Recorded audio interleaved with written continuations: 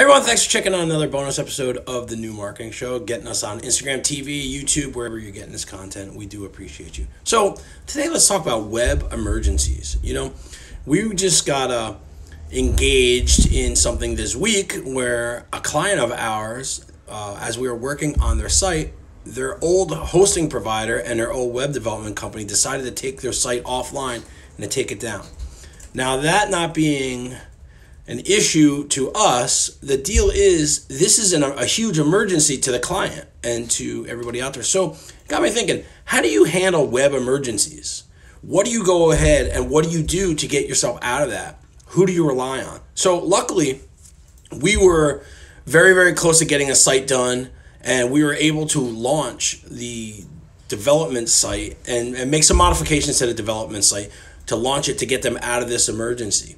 But had we not been there, they would be sitting there with no site presence. So we had a couple of different solutions. One was we were going to put up a coming soon page with a different web instance, with a different WordPress instance, and we were going to push development. The other thing was we had an opportunity to go to the other provider and kind of make nice with them and ask them to help us. We didn't want to go that, so what we ended up doing was we took the site although it was kind of incomplete, only a couple people will know how incomplete it really was. We were able to strip out anything that made it not look great. So when you're in a web emergency, or before you have a web emergency, how about that? Make sure you have a backup plan. Make sure you know what you're going to do. Make sure you secure the backups of your site and another web developer or hosting provider isn't holding that hostage like what we were here with this Hunterdon County web developer. So couple of things you're really going to want to make sure that you're on top of. Know when your hosting expires. Know when any contracts expire.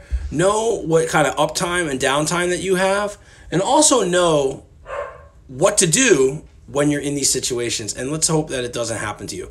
If your site gets hacked or if any kind of malware or maliciousness happens to it, companies like our company, Trinity Web Media, can go ahead and get that site clean and get it up there. If you engage a company like us for maintenance, we have routine backups that we help provide for you. So web emergencies do happen. It's all about how you handle them to make sure that there's no interruption in business.